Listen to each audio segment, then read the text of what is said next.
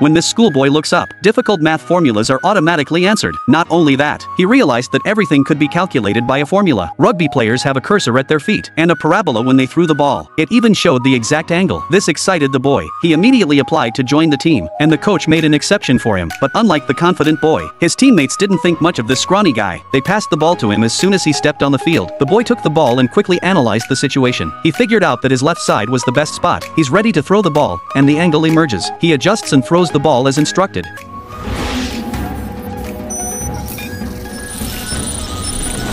This shocked everyone. Whatever crazy thing you just did, you just earned yourself a spot on this team.